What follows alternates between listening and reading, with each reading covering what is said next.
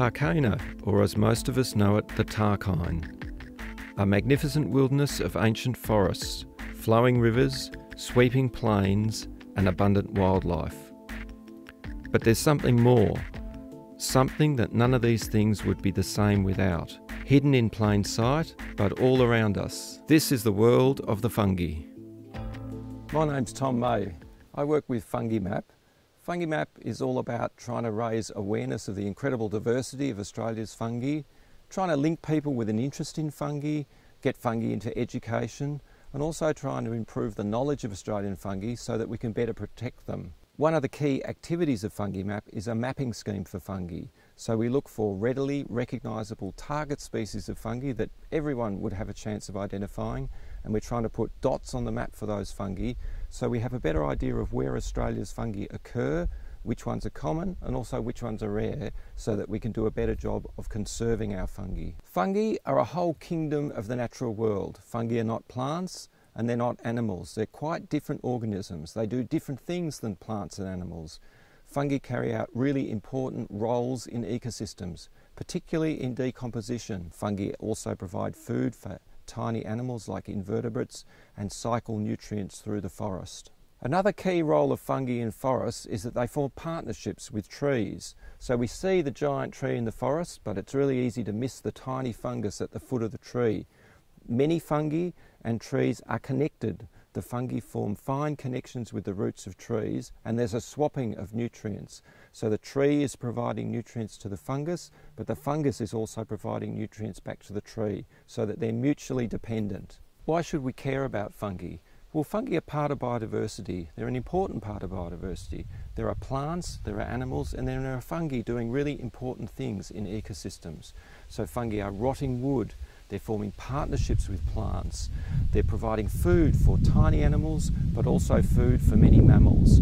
So fungi are part of the fabric of the ecosystem. But in addition to that, there are many beneficial things about fungi. So we use fungi to make beer, to make bread, to make cheese. There are also lots of really interesting chemicals in fungi that are of great use. So antibiotics were originally discovered coming from fungi. Penicillin, the first antibiotic, came from a fungus, and fungi produce a lot of different chemicals that could be of use in medicine and in industry. Fungi have the remarkable ability to decompose wood. We know how hard wood is when it's freshly fallen from the tree. Fungi can decompose this wood, rotting it down, making it soft, releasing the nutrients. If there were no fungi rotting wood, the leaf litter, the twigs, the bark and the branches would build up metres deep, so fungi are really important as recyclers. The fungi that we see, the mushrooms, the coral fungi, the bracket fungi, the puffballs, this is a part of the cycle of the fungus that produces spores.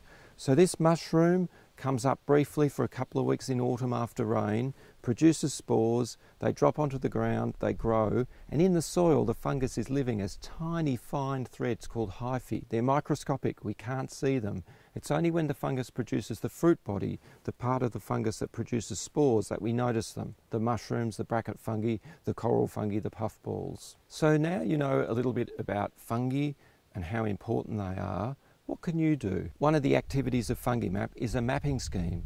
We're trying to find out where fungi grow and what kind of habitats they grow in. So the way we do this is we focus on target species. These are readily recognisable fungi that you can recognise in the field, such as the beautiful blue Pixie's parasol.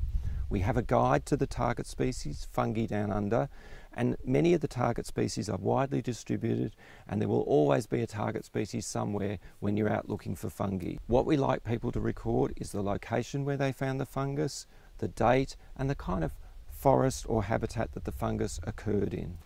We have a recording sheet that you can fill in that can be on a piece of paper or as a spreadsheet. And photos are great. If you send photos, that's a great way to check if the identification is correct. You can find out about the mapping scheme and lots more about fungi at our website, fungimap.org.au.